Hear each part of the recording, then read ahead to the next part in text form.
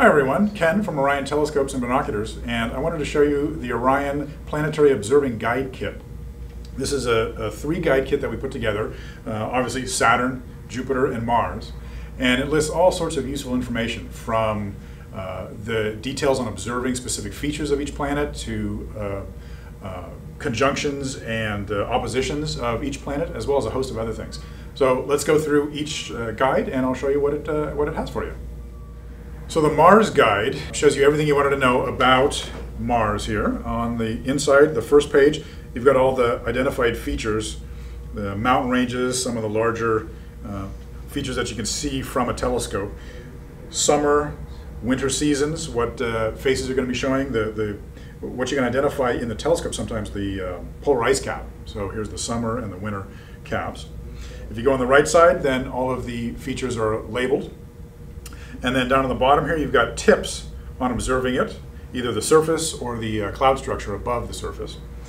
And then on the back here, we've got information about filters. So the RGB, the full color image, and then what each color filter shows, either photographically or visually.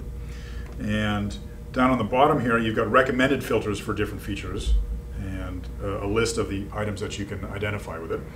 And then finally on the back, we've got information about conjunctions and oppositions here, when each one of those is going to be. But down on the bottom, a nice size reference to give you an idea of how big Mars is compared to the Earth and the Moon.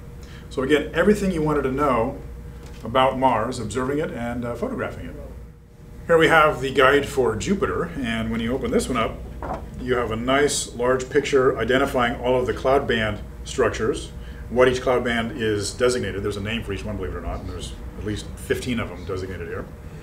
On the left side, well, my left side, your right, this is the recommended filters for visual and for photographic use. And you can see we even have some methane and UV filters to show you what glows best in each of those wavelengths. Down on the bottom, the recommended visual observing filters and what is best for each one. And down, again, at the very bottom, that's the recommended imaging filters.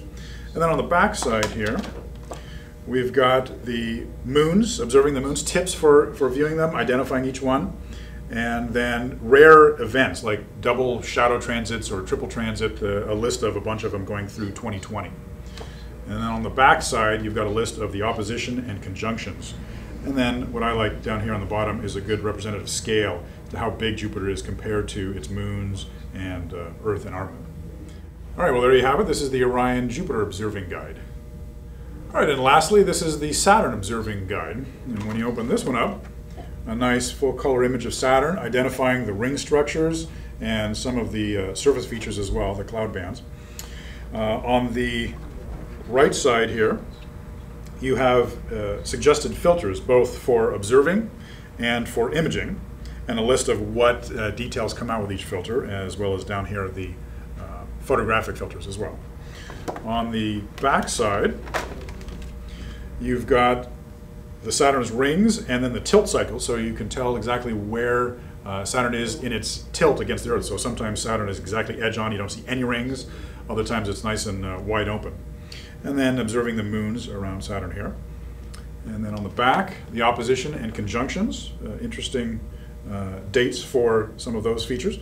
And then relative scale, and you can see Earth compared to the ring is very, very small. So a nice relative scale of all the moons, our moon and Earth as well. All right, and there you have it. That is the Orion Saturn Guide. All right, well, there you have it, the Orion Planetary Observing Kit. It basically includes all the details you'd need to observe Mars, Jupiter, and Saturn. All right, well, thank you very much. Clear skies.